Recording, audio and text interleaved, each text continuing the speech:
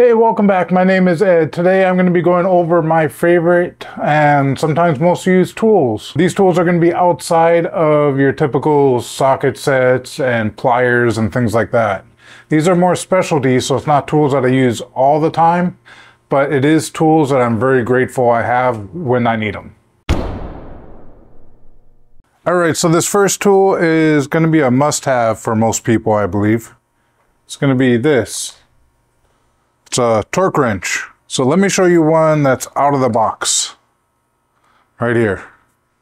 Yeah, I love them so much, I got two of them. You said how many foot-pounds a particular bolt needs to be torqued to, and then you can torque it to the exact specs that the manufacturer calls for. I use this probably 99% of the time. The only time I ever use this is on lug nuts. If you ever had to deal with driving your car and then realizing some of the lug nuts might be loose, or if you over tighten the lug nuts and you end up breaking a stud one day, this will help eliminate both those issues. So set it to your vehicle specs, whether it's like 80 foot-pounds, 130 foot-pounds, whatever it is, you set it and you just tighten all your lug nuts to that particular spec. A couple days, just go around, just double check it, and you're good to go. Never have to worry about snapping studs and never have to worry about loose lug nuts ever again. So I'll put links to these products in the description. There'll probably be affiliate links. A dual action polisher. I use this thing quite often. And so I use it for, of course, polishing the paint of the car to make it shine and get rid of the scratches and stuff. You put a little compound on here and you polish it. It's a dual action, so instead of just spinning in a circle, it kind of goes like that on it, so it doesn't burn your paint. But what this thing also works really great on is restoring headlights.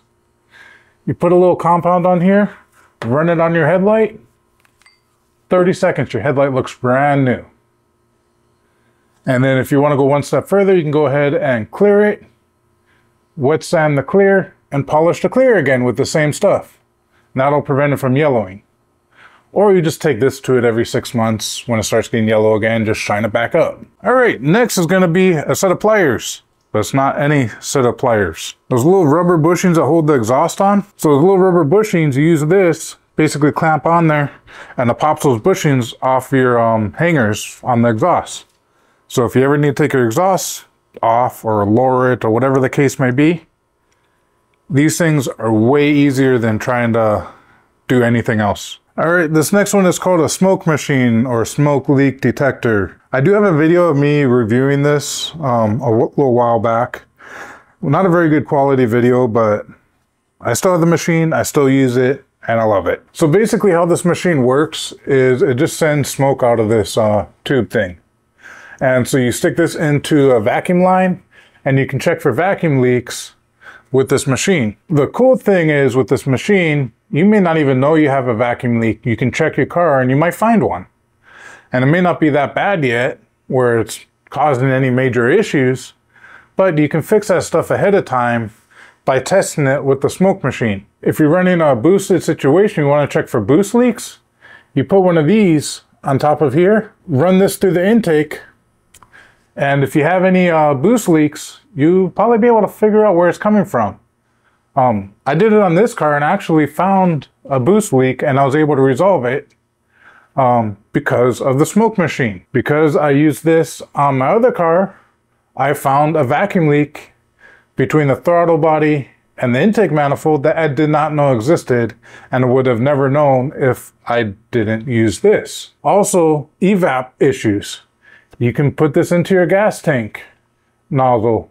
As long as you close the one solenoid off, you can pressure check with smoke whether you have any leaks in your fuel evap system.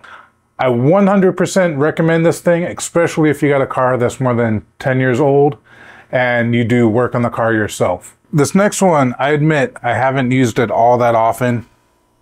I had to use it 3 times on the same car. It's one of those, once you have it, next time you need it, you're gonna be thankful that you already have it. For AC, a set of manifold gauges. This particular set came from Harbor Freight, but you can get them on Amazon, I think for about the same price, if not cheaper. So when checking your AC system and filling up your coolant stuff, your refrigerant, this is a must-have. Yes, you can get those cans with little valve things already on it. So by having one of these, you can just use these smaller cans and save yourself some money.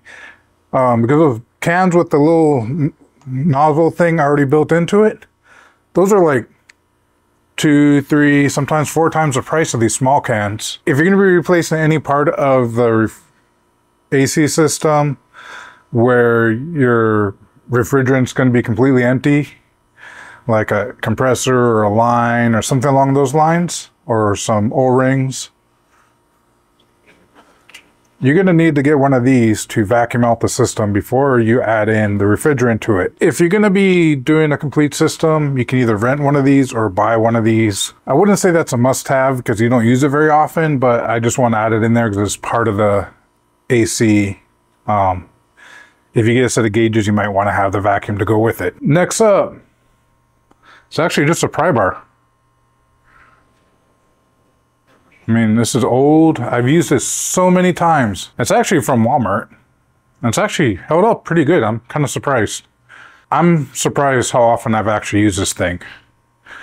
And I've only got this one size and it's worked for everything I've needed to do. Next up is a multimeter. I like this particular one because it has a oscilloscope built in. It has like a full color display. But not only does it do a multimeter, it's also an oscilloscope. And that can be great for, you know, if you need to test a particular sensor.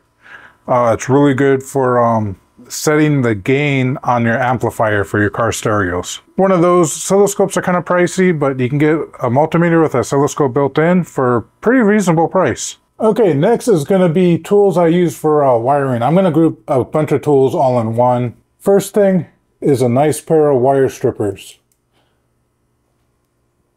I'm not talking about the ones that you get at Walmart or the cheap ones where it does crimping and stripping. A dedicated set of strippers is really nice to have. They work a lot better than those combination thingies. Next is a dedicated crimper.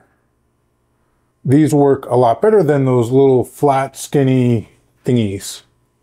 Having a nice set of crimpers. Now, given this isn't nice anymore, I think I've left this one outside one too many times. So that works great on small wires. Now when you go to bigger wires, you need a little bit different set of tools. So these are great for cutting bigger cables. So that's what I use these for, but I also use them to strip them because I put the wire in there, clamp down, and I twist it, and I can strip the cables. So when would you be doing bigger wires where you need something like this? If you're adding an amplifier to the car, you're going to have bigger cables for that.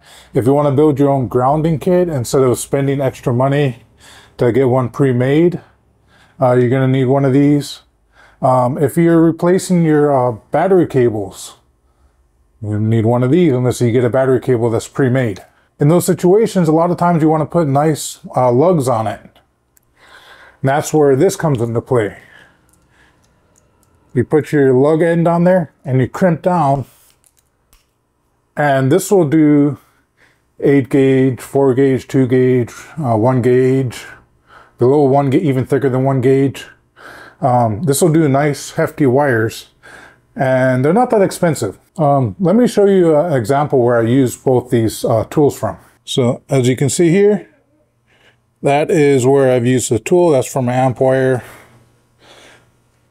This side actually I ordered pre-built from Battery Cable USA, but you can basically do the same thing with the tools, so you can save yourself some money.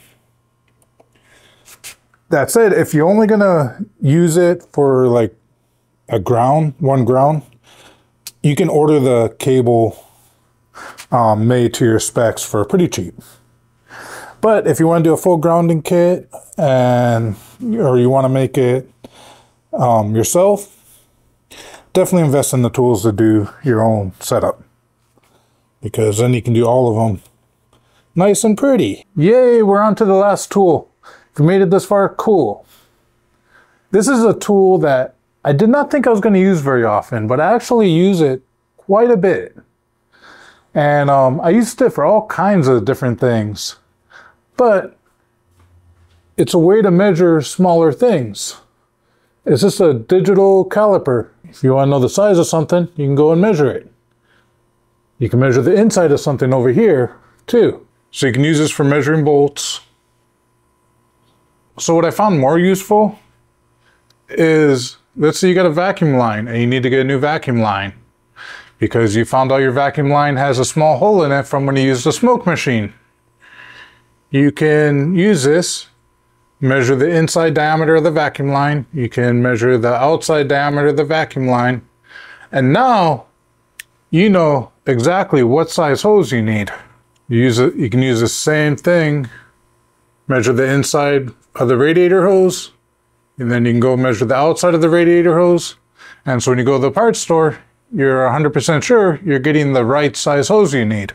Anyway, that's all I got. Thank you for watching. Aloha, peace out, catch you in the next one. It is freaking hot in here. I am sweating.